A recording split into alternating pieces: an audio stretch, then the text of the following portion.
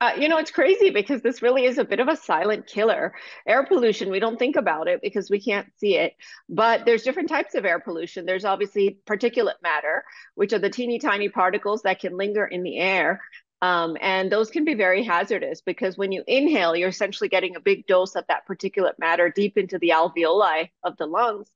You're also getting it obviously in your eyes, in your nose, in your throat, all the other mucous membranes that are exposed to these particulate matters, and that can cause a problem.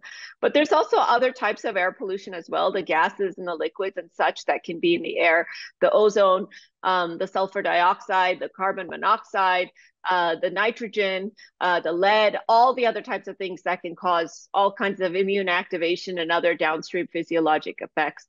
And in terms of the health benefits, excuse me, in terms of the health risks, they're really like short-term and long-term health risks. And it's difficult to study this because a lot of these studies are association, not causation. Obviously, you can't randomize people to getting air pollution or not getting air pollution. And so you really have to look at patterns, epidemiologic patterns over time. And there are substantial health risks that have been associated with exposure to all these different types of air pollution. So, in the short term, if you think about what's exposed, it's your eyes, your nose, your throat, and your lungs. That's really where you get a lot of inflammation. So you can get irritation of the eyes, you can get a runny nose, you can get a scratchy throat, and then you can get a cough, shortness of breath, trouble breathing, even systemic symptoms such as headache and fatigue when you start to have a lot of nonspecific immune activation.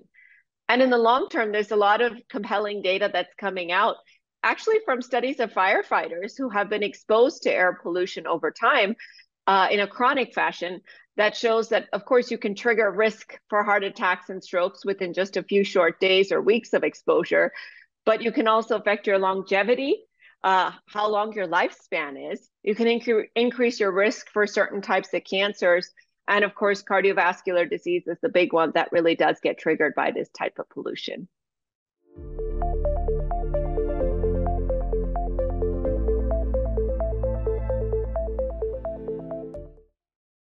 The studies across the board, and these are association, not causation studies, because they're observational, not randomized data, really do suggest multiple health risks, particularly cardiovascular risks associated with air pollution. And in the short term, like I said, a few days or weeks of exposure can lead to an increased risk of heart attack and stroke.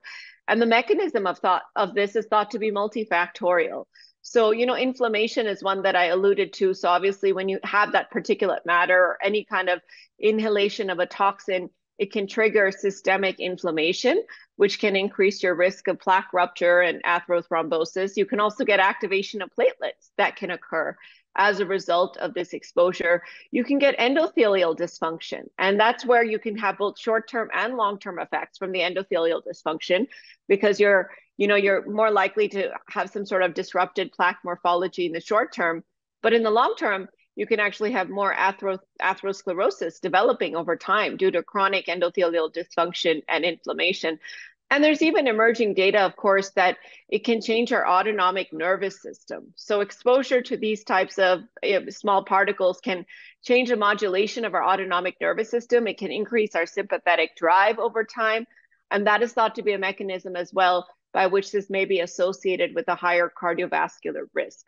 We know that people who live in areas of the world where there's a lot of air pollution have a higher risk of cardiovascular death, and they have a higher risk of all the adverse major cardiovascular events. So this is really something we in the cardiology community really want to raise the awareness of, increase education around.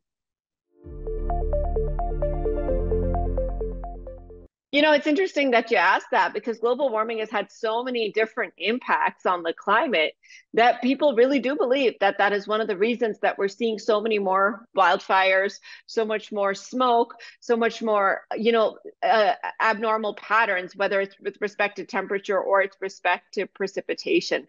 So climate change can really significantly affect our exposure by creating these natural phenomena, such as more wildfires. It can also change, obviously, the composition in the air. If you have a different, temperature, a different humidity, a different amount of precipitation, it can change the composition of these particulate matters and some of these other pollutants that live inside the air. But interestingly enough, climate change has also been implicated in indoor air pollution as well. So it's not just what's going on outside, but also what's going on inside your home. You can have more mold and dust mites and bacteria and all these other things as climate change related precipitation changes. Obviously, allergy season has been thought to be changed as well as a result of many of these climate change patterns. So even your exposure to pollens and allergens in the air during different seasons can potentially change as well. So yes, I do believe that climate change has played a role in just how much of this, wildfire phenomena we're seeing and the impacts that it has downstream on air pollution, both outdoors and indoors.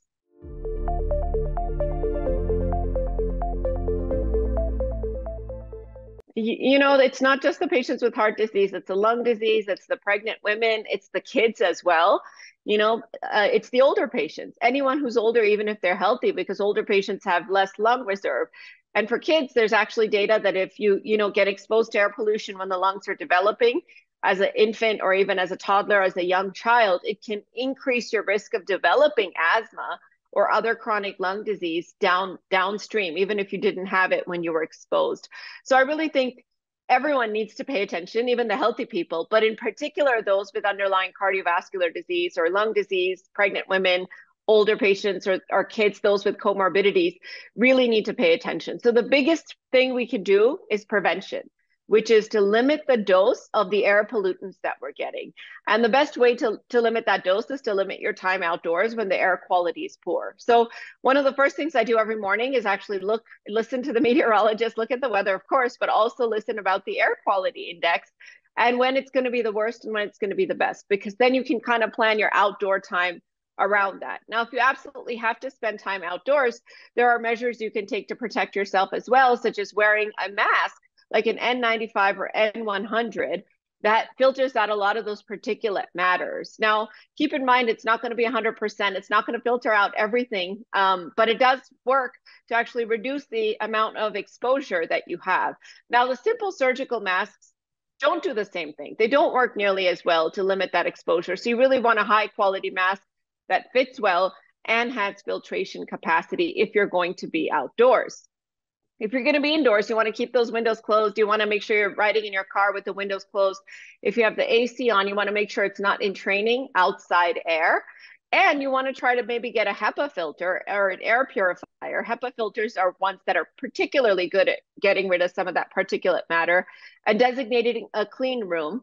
Maybe it can be the baby's room or your bedroom or what have you in the house where you've got that filter running all day long to really help purify some of that air that you're being exposed to.